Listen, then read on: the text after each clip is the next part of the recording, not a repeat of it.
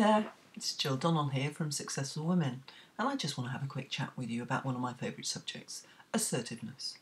So, what is assertiveness and why is it important to understand?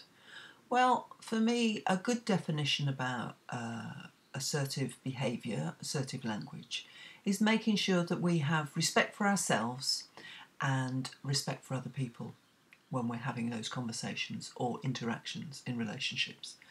And sometimes as women we find that quite difficult, and many women have a tendency to be quite passive in their dealings with other people.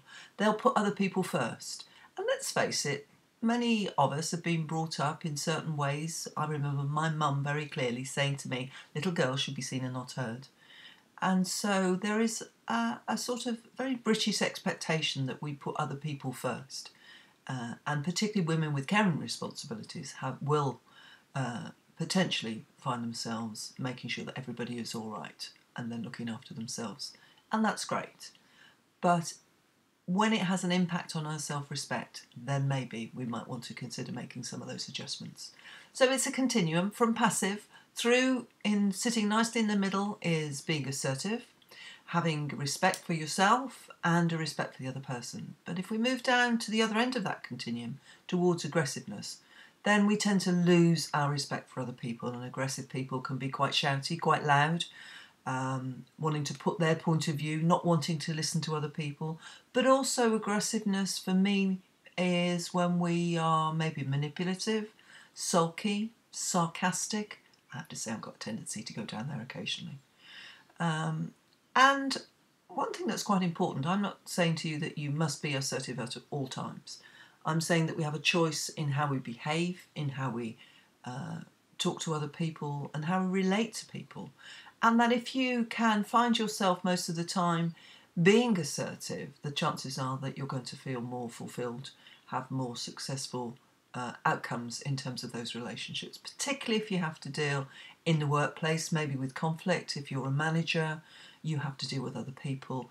It's really quite important to have the skills and the knowledge to do that in an assertive way, because there's much less chance of causing impact to other people. And I think one of the reasons why many of us shy away from being what we think assertiveness is we don't want to offend people. So what does it mean? What are the ingredients? For me, there are a number.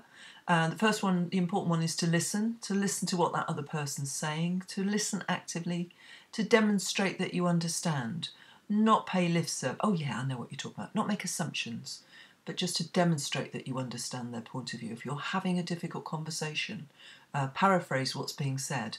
That will make that other person realise that you are listening to what they're saying and you've got genuine understanding of their point of view. The next thing that's quite important and sometimes is difficult for women is to say what you think and feel. We're not always very good at that. Again, fear of upsetting people, fear of outcomes.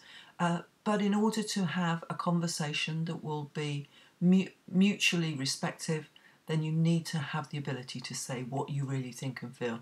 But you have a choice of how much that you give.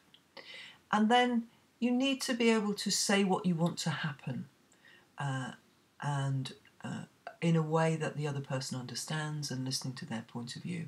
But if you don't say what you want, then how can they know? And I think often as women, we're quite good at hinting. We have an expectation that people will know what we want. But it's really important to actually be able to articulate what you want out of that situation, out of that conversation. It doesn't mean you're always going to get what you want, but I guarantee if you do have the ability to say what you want to happen, you'll feel better of having been able to state your case. And finally, there's a need to work out joint solutions, and that's really important. This is not about compromise. This is working out a solution between the two. And sometimes that might mean that you have to make a decision not to agree. But as I said before, having the ability to do this, and we can all practice, everything needs practice, will mean that you will feel less stressed because you have actually taken the time to make your case. And like anything, it's a skill that does need practice. And one of the most important things is that we all make a choice every day about how we want to behave and where we want to be on that continuum. And there might be circumstances where you make a choice not to be assertive and to take a passive role. But then if you understand how to do all that, then you have the ability to make that choice. So go forth, have fun with assertive conversations, and have a great day. Bye-bye.